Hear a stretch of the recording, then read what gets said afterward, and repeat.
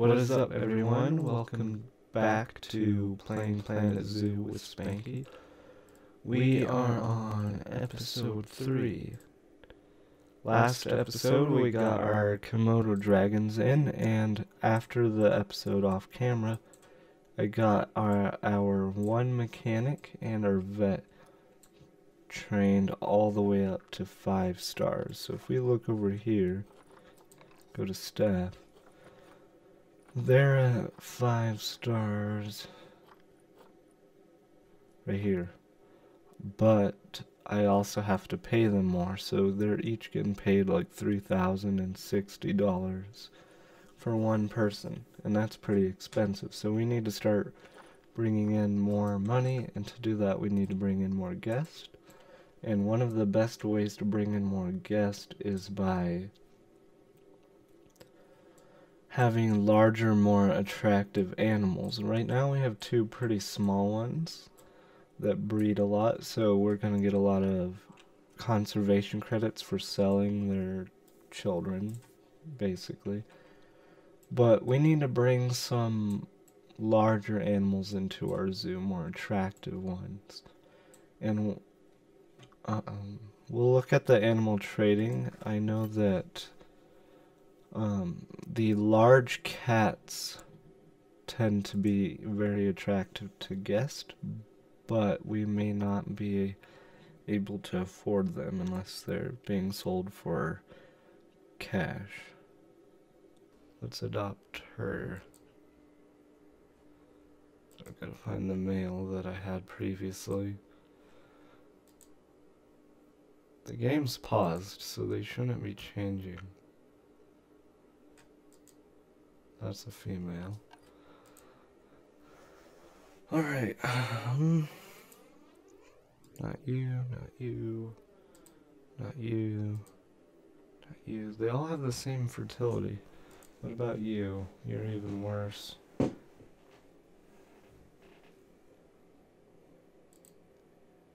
You're not worth the price. This one is very fertile, but has 0 longevity. Which isn't, I guess that's not a terrible thing, because you can't trade, or you can't release these ones to the wild. Which is a really annoying part to this, is when you, when you, have a habitat is full, I like to get rid of the older ones first. Well, you can release them to the wild.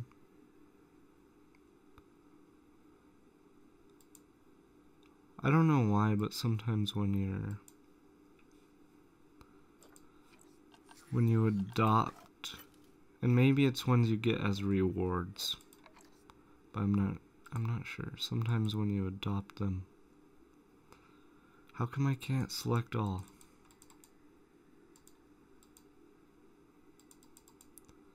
Alright, I'm gonna move you to quarantine.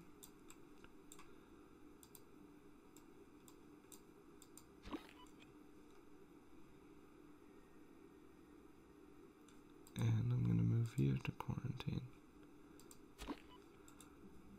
What was I saying? Oh yeah, so sometimes when they're full, you can't trade them away. Which I find very annoying. Alright, so now we gotta do some super planning. I don't want to have a grid-shaped zoo. So we're gonna...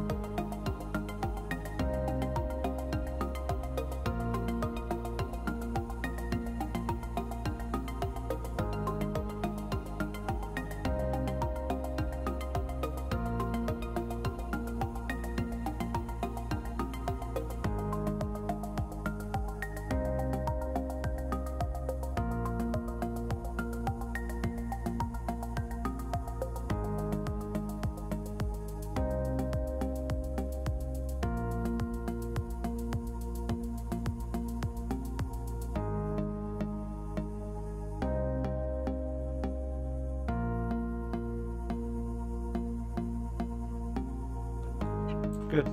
They can't escape.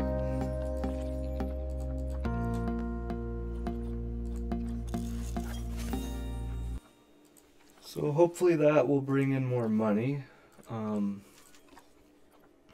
This power source is failing. We definitely need another mechanic, but I want to make some more money before we do that. If we go to Zoo Overview, the most appealing one is still the Komodo dragon, which is not a bad thing.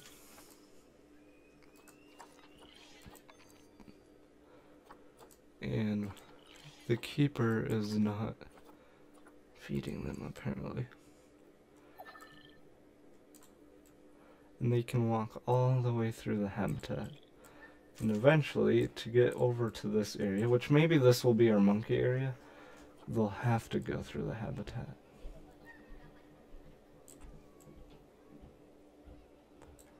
I like this. Anyways, guys, thank you guys for watching.